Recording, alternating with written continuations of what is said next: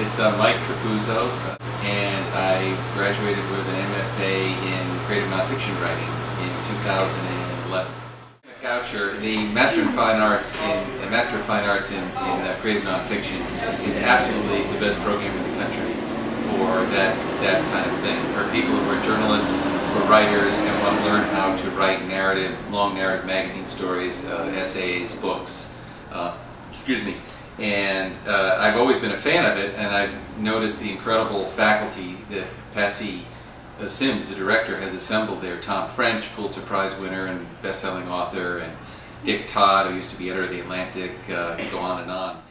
It was really a transformative experience. I mean, you know, it's really a wonderful thing at 50, whatever I was then, to feel like a student again, be a student again, and open your mind and your heart to all kinds of new things, and realize you don't have to drag through life with your constant set of pluses and minuses. You can actually try and improve, learn, grow. And I think anybody that does anything, if you're lucky enough in your life to approach it with a sense of confidence but total humility, you really can learn and be around other people who are in the same boat. So in an important way, I really feel like I found my people in that program, and I don't know how many places or things can give you that. I guess distance learning it would fit roughly into that category, but it's really more specifically called low residency, and it's an important distinction because it's not like an online learning format where you're not meeting people and seeing people. You go for 2 weeks in the summer to this. It's an incredible experience. I wish I told Patsy, can I sign up for the 7-year PhD? You know, can we prolong this? I don't need this degree yet. Let's keep doing it. And you're basically in a dorm, this beautiful campus right there on the yellow brick road, with 50 students, 23 to 63, who range from a woman from Portland who got national acclaim for surviving by eating weeds off of corner sidewalks in Portland for 2 weeks, and is kind of a leading figure in the urban foraging movement, and is a very talented writer, to a 63-year-old guy who is pretty much world famous in the in the cycling business for having been a champion bicycler and Lance Armstrong's biographer, and it will go down in history as one of the leading writers and historians of the bicycle and also probably automobile. And so you have these people of all ages and all varieties of experience who are eat lunch, breakfast, dinner, and then there's something called study hall, which I originally thought was going to be a very serious thing. Study hall is mandatory wine and cheese from like 8 o'clock till midnight and probably later, and then it starts all over again. So what happens in 2 weeks, it's really the strangest phenomenon.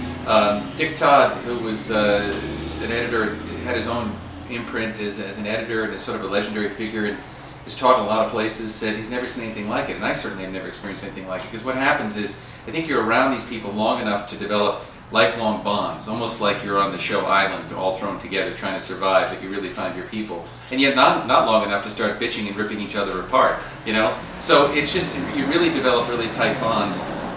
And then you also have another residency for a weekend, and you keep going back for the summers. But the important distinction is, since it's writing, the real work in the real world is done long distance anyway. So at the time I entered, I'd already had one New York Times best-selling book, and I was stuck. I was finishing it, but very, very slowly, and it was a painful process. And I needed help. And I thought, what better place to get help?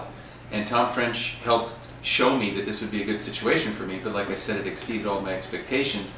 So in essence, I had an editor in New York at Penguin, Gotham Books, Penguin Publishing, and I had an editor in Baltimore who was Tom, and then Dick, and then others who were really great.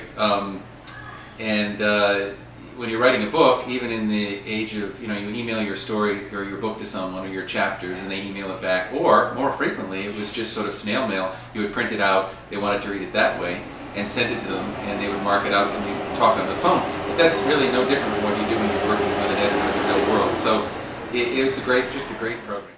Just to put it in context of how a great program like that can stretch you, I'd already gone in there having written bizarre things that would seem maybe to already be a stretch. Like I had a book, a syndicated animal column, a humor column, humor books, I'm a science writer. I write about history. But I went in there and I realized, geez, I don't know so much, and that was what was exciting about it.